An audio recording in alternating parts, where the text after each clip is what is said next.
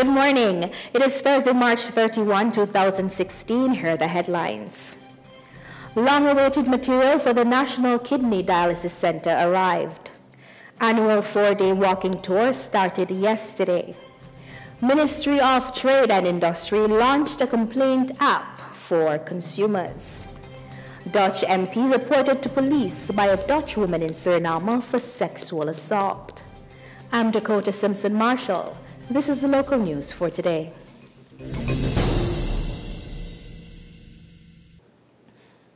The 40-foot container with the materials for the National Kidney Dialysis Center, NNC, which was on the port, was released yesterday.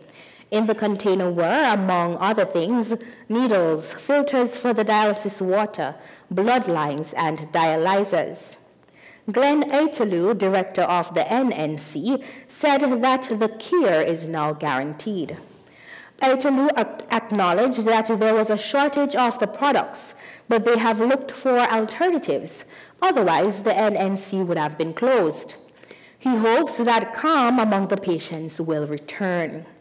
He also indicates that the shortage of the materials was caused by a backlog in the payment to the Belgian supplier.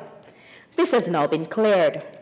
He says that materials were borrowed from other agencies, and he cannot give the guarantee that this will not happen again.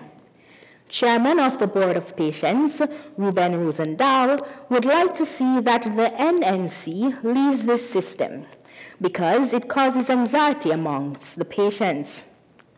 He is happy that the container is released. Aitelu further notes that the NNC has no warehouse to build its own stock of materials. Since yesterday, the streets were brightly colored again. For 4 days, young and old are walking through the streets of Paramaribo, dressed in beautiful and colorful outfits. The BVSS Fernandez 4-day walking tour, AVD 2016, started yesterday. The AVD is a well-known sporting event in Suriname, which enjoys great interest from both Surinamese and foreigners. It is not just a walking event, but also a cultural one. It is a show of outfits and business promotion. Spectators line the streets to encourage the runners or to enjoy the show that accompanies this march. The participants will receive a medal from BVSS for their performance.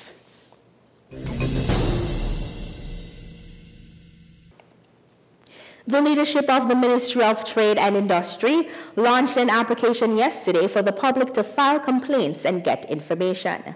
The application, called COSA app, should ensure that the handling of the complaints of the consumers is facilitated by the ministry. Consumers can electronically file their complaints via the COSA app with a photo or receipt to the Consumer Affairs Division of the Ministry of Trade and Industry. Also, a supply of information to businesses and consumers through the application is possible. Consumers receive instant notification when a complaint is successfully received. Complaints end up in a database and are registered through a ticket system.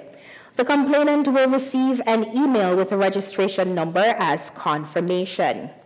The COSA app also facilitates the possibility for both the entrepreneurs and the consumers to share information about dangerous goods or counterfeit goods placed on the market.